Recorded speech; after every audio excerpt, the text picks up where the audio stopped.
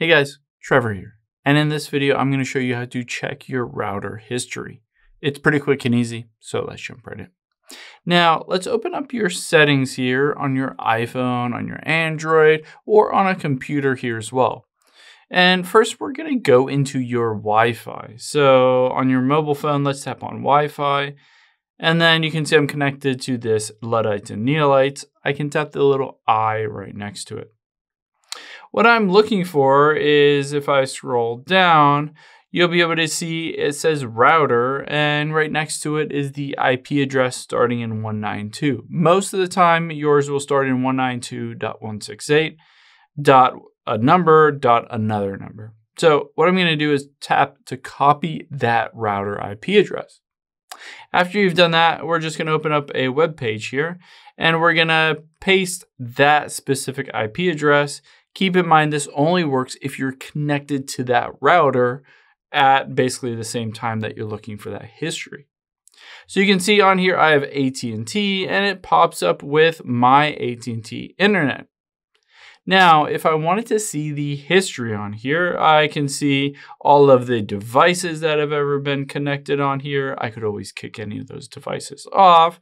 I can check any history on anything that has connected, anything that has been incoming or outgoing, websites that I visited or anyone has visited on my router. Now, this will look different depending on whether you have AT&T or you have a different type of internet.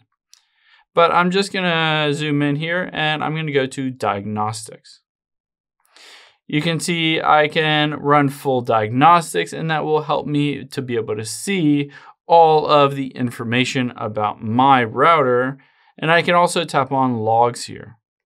So once you get into the logs, you'll be able to see all of the incoming and outgoing information on your router. So I can zoom in, and you can see source IP address and destination IP address.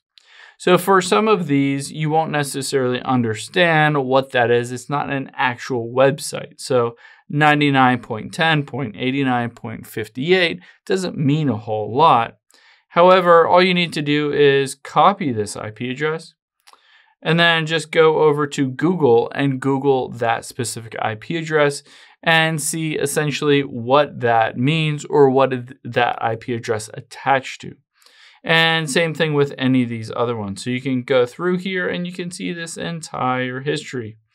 And on any of these, again, you can just go in there and copy that IP address and use it into Google to see what websites were visited, what apps were used, any of that on your router. I hope this helps. If it did, hit the subscribe button down below. It really helps me out. And I'll catch you on the next one.